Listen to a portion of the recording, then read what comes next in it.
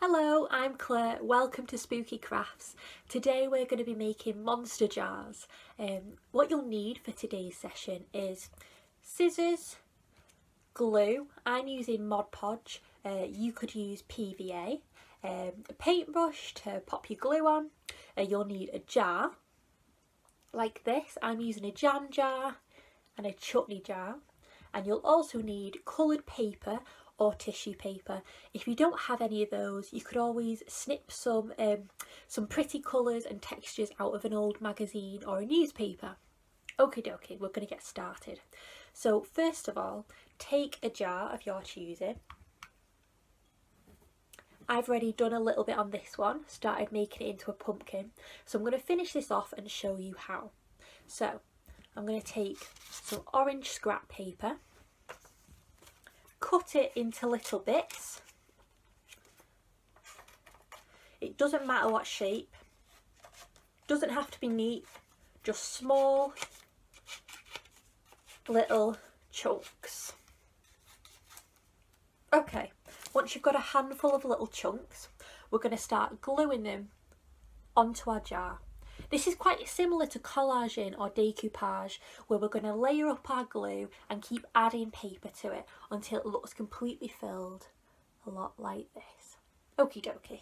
So I'm going to take some of my glue, I'm going to put it on quite generously, don't hold back with it.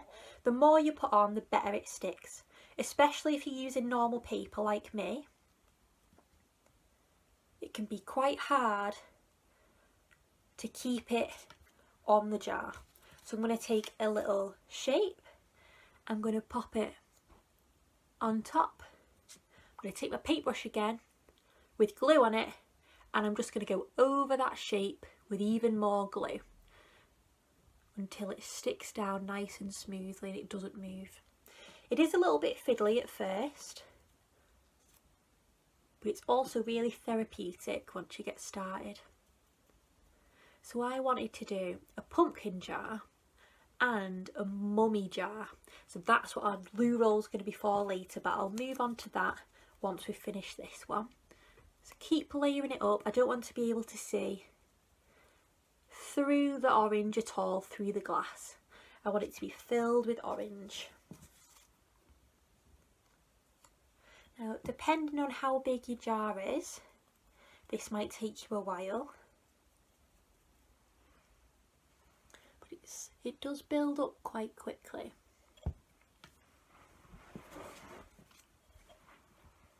You could make any monster you want on this though, it doesn't have to be a pumpkin. You could use green paper and make a Frankenstein, or white paper and make a ghost. And the great thing about these jars is that at the end you can put a candle in and light will shine through your paper beautifully. So we're getting there, slowly but surely.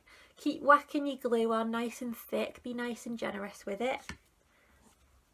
Piece of paper on, dab it down, more glue over the top. And the glue over the top will also make it really lovely and glossy. Doesn't matter if your paper moves round a bit, because we can just layer over the top of it like I'm going to do here. There's a gap just there, so I'm going to cover it up, put more and more layers on. The thinner it is, the better your candle will shine through it. But I don't mind mine being a bit patchy. That's it. And where you've got excess glue, just go over it, get rid of all the excess, because you don't want it to be too blotchy at the end.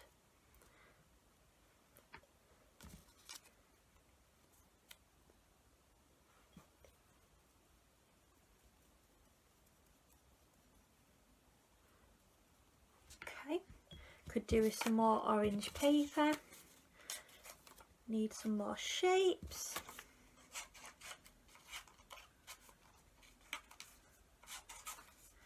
Like I said, it doesn't matter how these look because they're all going to merge together anyway on the jar. Just as long as they're not too big. So another shape, overlapping, more glue. It's quite a fun one, this. You can really get into it. It's like painting, but the glue actually just goes transparent at the end. So even though it looks like you're covering it with a lot of white and it looks a bit messy at the moment, at the end all the glue will go see-through and you won't even know it's there, and it will just look like a lovely gloss, making your jar really nice and shiny. I'll cover that little gap.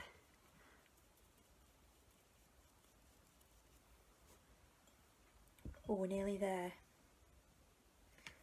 Just spotted another gap here. Covered that one up.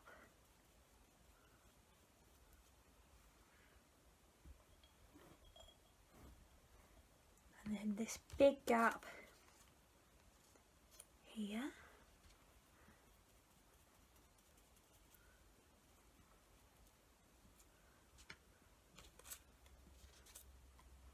Final few bits now.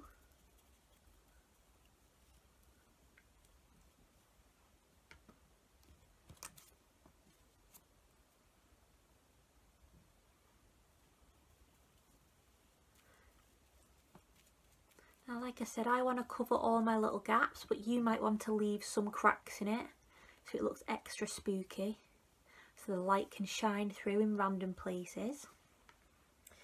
The other thing you might want to do, if you've got a very round jar, it might be a little bit more difficult to stick down your paper.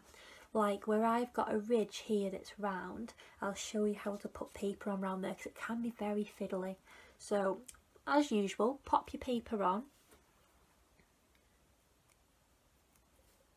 like so,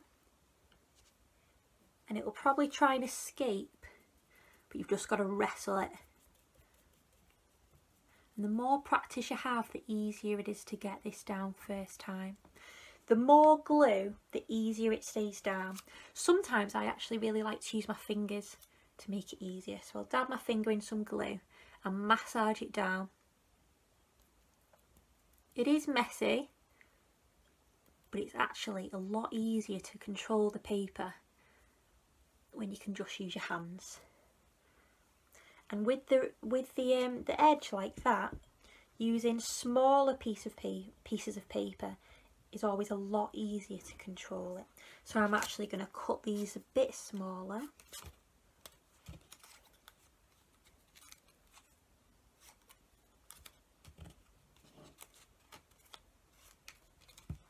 It's coming together nicely. You can see it around that top ridge. Lovely. I've just got this bit to do here. Looking good. Orange is my favourite. Lovely. Okie doke. Bit more glue. I'm going to lather that on right the way around and keep adding to it.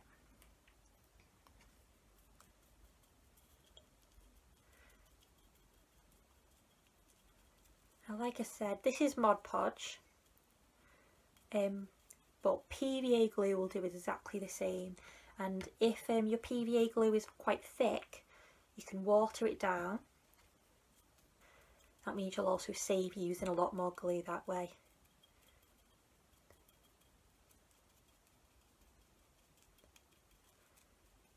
Ooh, here we go.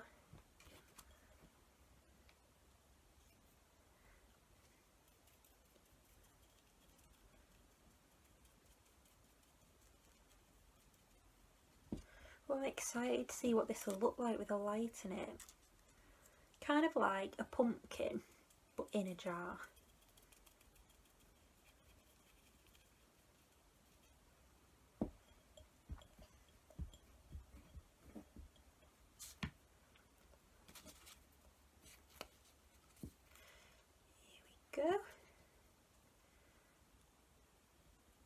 last few pieces.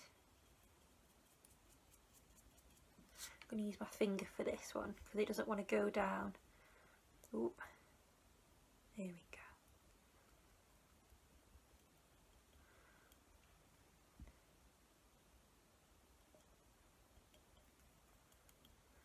Bit more glue. Fantastic. Now PVA will dry quite fast, especially if it's warm where you are. So I've got the radiator on in here, so this should dry fairly swiftly. I'm just going to take off a lot of the residue glue so it doesn't go too blotchy when it's dried. We want it to be nice and glossy. So taking off the lumps and blobs will make it a lot smoother.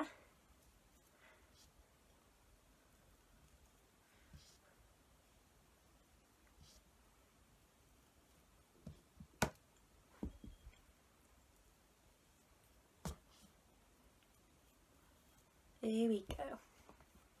So you'll be left with something like this.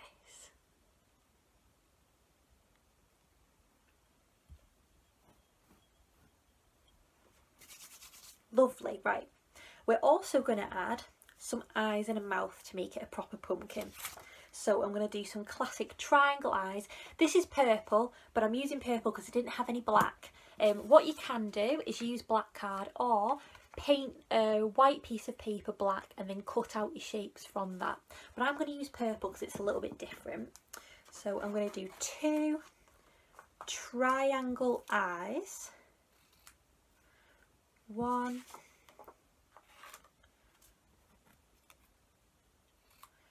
2, and then I'm going to do a mouth.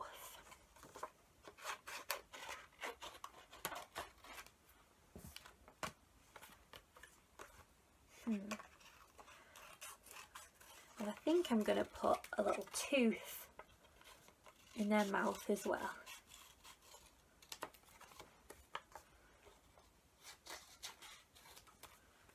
We can measure it up.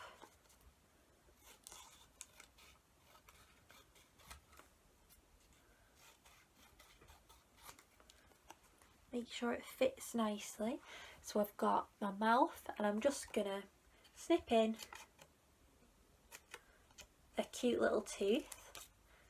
So it's very simple detail, a little tooth like that. And now I'm going to glue this on just like I did with the rest. So I'm going to choose where I want it to go. I think it'll look lovely on that side, just there. Glue over the top where your mouth is going to go and your eyes. Take your mouth, pop it down. I might actually just snip that a little bit smaller because it looks very big now it's on. There we go. And I'm going to glue over that like I've been doing with the rest. This purple card is a lot thicker than the orange, so it doesn't want to go down as easily, but that's when you can use your hands to massage it down. And the more glue you use, the wetter it'll get and the easier it'll stay. And then afterwards, once you've got it to stick like that, take your paintbrush and take the residue glue off. There we go. Now it's time for the eyes. 1, 2 eyes. Take this. There's 1. There's 2. Oh, how cute. Oh, gorgeous. 1 eye. Glue over the top. You'll be a pro at this by now. And glue over the other eye.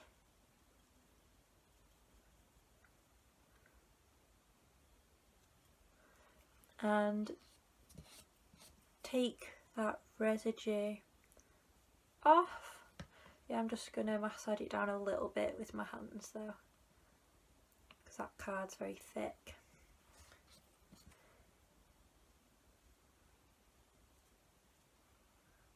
Oh, amazing. Oh, I'm so happy with that. There is our lovely pumpkin jar. So the light probably won't shine through it super well while it's wet, but we've got these really cute little electric candles. Let me put one in. Oh, look at that! How lovely! Oh, flickering like a real pumpkin. Amazing. So before we end, I'm just going to do one last monster jar with you. This one's very easy, even easier than this one, and it should only take a few minutes to make, but it'll look just as effective. So you won't need paper for this one. You won't even really need your scissors. I'm going to leave that there. I'm so happy with that. You'll need toilet roll, another jar,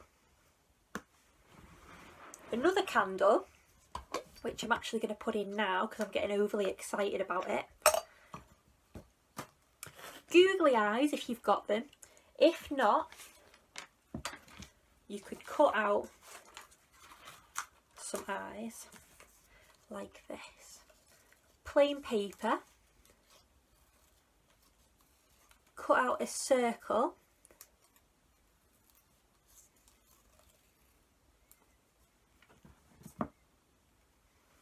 Like that, and you could draw a black circle inside it like a googly eye. That's a really easy way of doing it, but I've got googly eyes here today which I'm going to use, and this is going to be a mummy monster jar. So I've got my toilet roll. I'm going to cut it off there.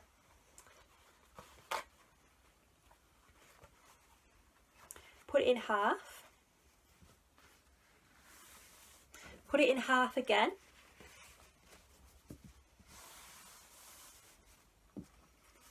So you've got a long strip.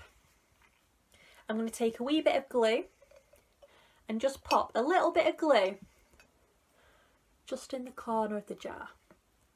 Just to stick down a little bit of that. And if you want to just secure it, just go over it a few times like we did with the pumpkin jar, with some glue, just to decoupage it down so it's not going anywhere. And you are literally just going to take this and ravel it round like so. And when you reach the end, like where my finger is, you can just glue it down underneath there. Glue, glue, glue. Glue, glue, glue, and stick, stick, stick, and go over it a few times with the glue. And again, because I don't feel like it's quite mummified enough yet, I'm going to take more loo roll, fold, fold again. I might not use all of it this time, but I will put a bit more down. So bit of glue, end of your toilet roll, stick, stick, stick, stick, stick, stick.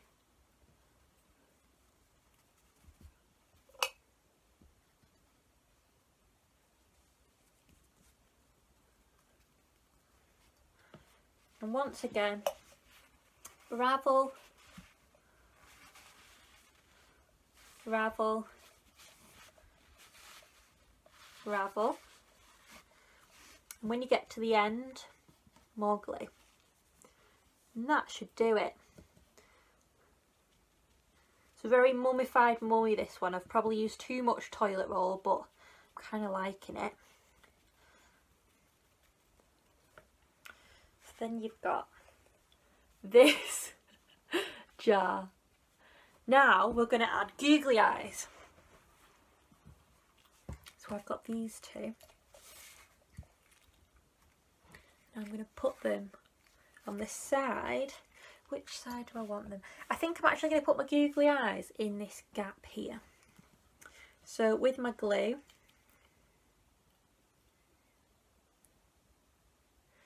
I'm going to stick each eye onto the jar or onto the toilet roll. It would be much easier if you had self-adhesive eyes, but I haven't, so I'm just going to use glue for mine. There's the other one. And there is a mummified mason jar and a pumpkin mason jar. Lovely. If you've enjoyed making spooky crafts with us today, we would love to see your creations. So please tag any photographs online at the Old Courts #15minute-makes. Thank you so much. We'll be back making more 15-minute makes tomorrow at 1 PM. See you there. If you've enjoyed watching the Old Courts live and you'd like to make a donation to support the work we do, please head over to www.theoldcourts.com/donate. This year has been incredibly difficult for most arts organisations and we're no different. But with a huge effort and support from you and from our funders, we've managed to secure our organisation and the jobs of every staff member. We've also provided 343 artists with paid work for the Old Courts Live. And our volunteers have delivered over 700 food parcels and made 600 calls to isolated local residents. But the battle isn't over yet. We're currently closed to the public with zero income and we don't know how long this closure is going to last. If you can help by making a donation, then you're helping to secure your arts centre. We're hoping to be around for a long, long time. Thank you.